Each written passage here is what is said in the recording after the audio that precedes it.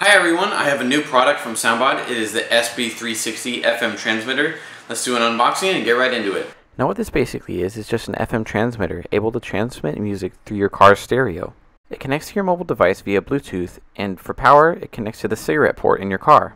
Let's open the box up and see what's inside. To first start off, we're going to open this up. We got the manual. I'm going to put that to the side. You have that PowerBot PB510 3-port USB car charger, the SB360FM itself, followed by two clips that you can hang from anywhere in your car, followed by a sticky pad to stick anywhere in your car as well. This is the PowerBot PB510 3-port USB car charger, connects to the cigarette lighter in your car, and is able to charge up to 3 devices, all consistently at a high current. You can have the passenger pick songs for you. Now let's test it in the car. PowerBot PB510 3-port USB car charger, check.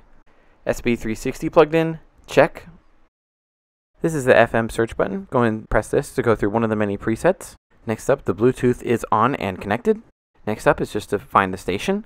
I'm picking 95.3, so I'm going to scroll to that and play some music.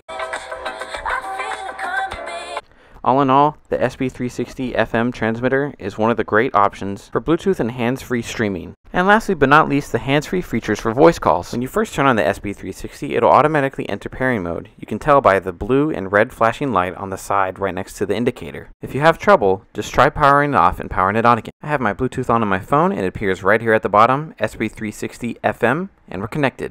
Not only serving as an FM transmitter, it also has phone functions. This is the search button, the phone button, next track, and previous track. Press the phone multifunction button to answer a call, and hold it down for about 2 seconds to end the call. Easy, simple. To refuse a call, while the call is coming in, hold it down for about 2 seconds to refuse it. To redial, press the multifunction button twice.